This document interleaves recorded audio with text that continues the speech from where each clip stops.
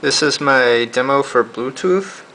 So we have an Axon microcontroller right here, and what we have next is Bluetooth transceiver that I've already wired up. It's two wires right here, power and ground. So I'm going to plug it into the Axon anywhere I feel like. It's going to go right there. Power and ground is now plugged in for Bluetooth to the Axon. Now there's also transmit and receive. I've already labeled these wires. So I'm going to plug it into UART0 right here. There we go. So now Bluetooth is connected to the Axon microcontroller, and it took me like 5 seconds. Now I also have a Bluetooth USB key.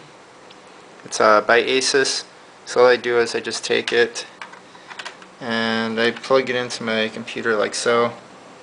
Blue light turns on.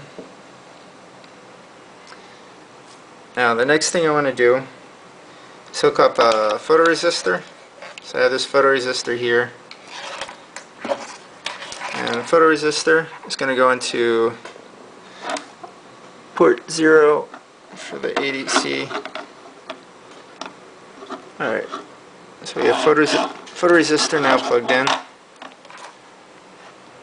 And of course for power, I have just a nickel metal hydride battery here. And off switch connected as well. So I just plug in power. So battery's plugged in. This is the on-off switch right here. So I just flip it on. Power goes on. Now first you want to get connected with Bluetooth. So you see this green light right here? It means you're not connected. And so you want to go over to Hyper Terminal here and click connect the call button. And you'll see the green light turn to a red light on Bluetooth. That means you're connected, right? Now, I've already written a program. This is the program here. It's like 20 lines of code. That's all it is. That's running the entire thing. Now to turn it on, I just push the button right there. So now my program's running.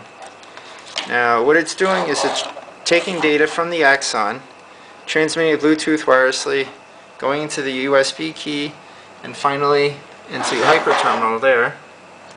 And the first thing I want to demonstrate is the photoresistor.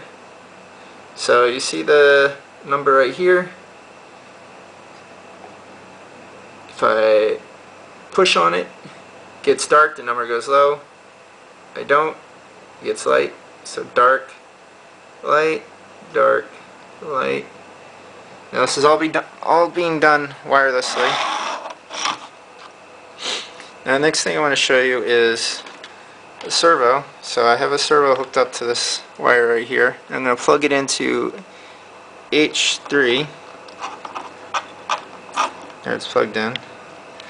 Now what I have set up is if I push a button on the keyboard, gripper does something, push another button, it opens up again. So E, R, E, R, R, R, R, R, R, R. Now using Bluetooth, I have my ERP hooked up and remote controlled by my keyboard. So by pushing buttons on my keyboard, I could get them to do things such as rotate or move forward, come back.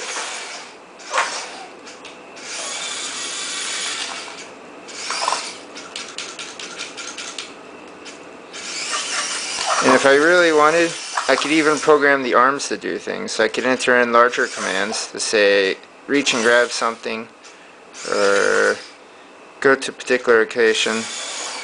This was just a very crude version of remote control by Bluetooth. Oh, one more thing I want to show you. I got the green LED changing color. On, off, depending on what I push on the keyboard. So if I push Q, turns on. I push W, turns off. That concludes my Bluetooth tutorial for the Axon microcontroller.